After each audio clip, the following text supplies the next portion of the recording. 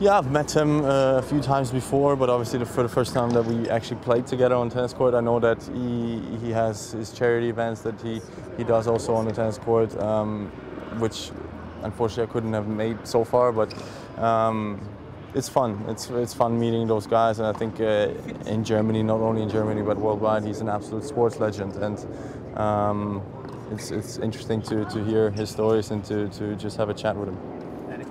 Yeah, but here I really have to go like that. So, yeah, but I mean, in general, I mean, it's great for him to be here. I think it's great for the sport of tennis. I know that he has some other things that he does here in Australia as well, for the NBA a little bit. So, he's a great personality, and I think it's good to still see him around.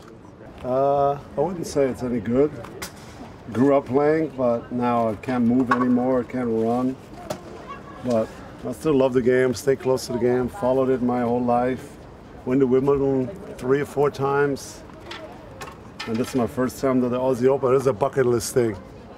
Always watched it, never at the time, obviously during my season, was right in January, so never been here, so this is amazing. Amazing grounds, fantastic. We're very excited to be here. It's not as hot as I thought it would be, but I think be some hotter days coming later, but so yeah, looking forward to going Monday and Tuesday and seeing some great tennis. This is just Tennis Australia content.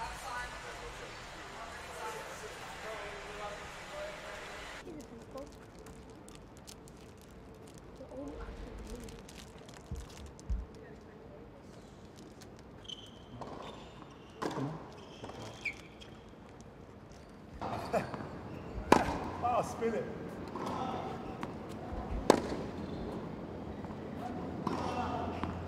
Oh, sorry.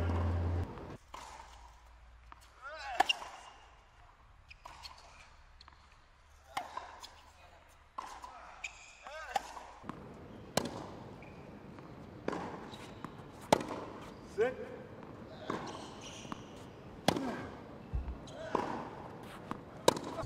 I'm cooked. Danke, Alter. Vielen Dank. Spaß gemacht. Sehr cool. Wenn ihr hier bleibt, seid ihr herzlich ein. One straight here, and then we sit.